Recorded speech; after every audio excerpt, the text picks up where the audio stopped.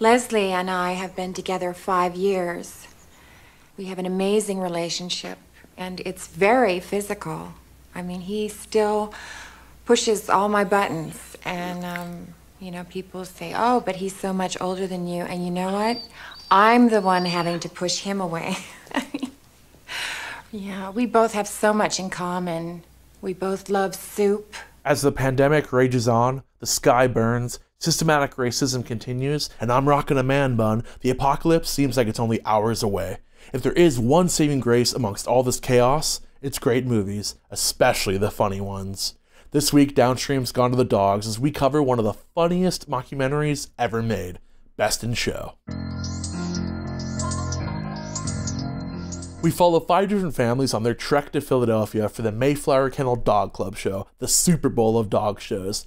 As we meet each handler, we see their natural good nature as well as their thinly veiled insanity, as each competitor feels as if they're moments away from a nervous breakdown. You want your busy bee, you get your busy bee. You get the busy bee, I need to trim her whiskers. It's in the crate! Where is it? It's in the crate! Why didn't you have it out to begin with?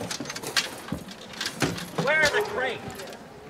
It's not in here. It's not in here. It should be in the crate! It's not in the crate. I just told you that. God, Hamilton, if she doesn't get into it, she's gonna flip out! But we're in good hands, as Best in Show is directed, starring, and written by Christopher Guest, the man who brought us Spinal Tap, A Mighty Wind, and Waiting for Guffman.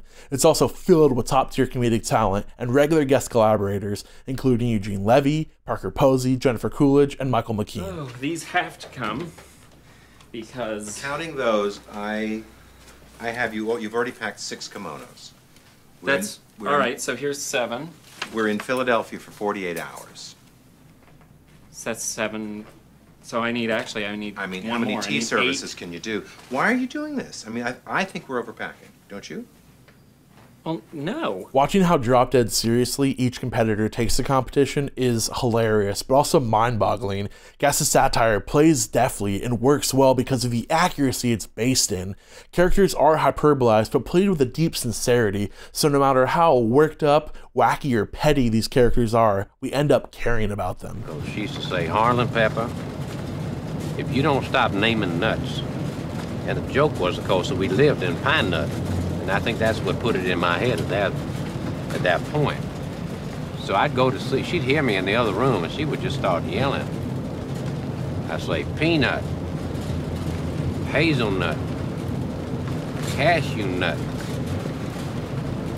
macadamia nut. Guest's love for the characters extends well beyond the handlers, as even the minor roles feel lived in, feel like people we know. My favorite being Fred Willard as special guest commentator Buck Laughlin. He has maybe 4 minutes of combined screen time, but has the most memorable, absurd, incredible lines. You wrote a book, didn't you? I did.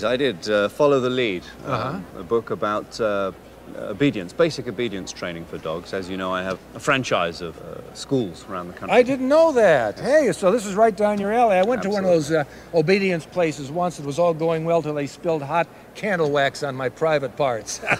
I'm just kidding. I'm serious. I know what you're talking about. Released in the year 2000, Best in Show is a rare comedic gem that's aging like a fine wine. There's no nastiness, no over-the-top gags, just a collection of small moments. Small, hilarious, crazy moments with jokes inside of jokes that beg for repeat viewings, lovable, dopey characters, and all the cute dang dogs you could wag a bone at.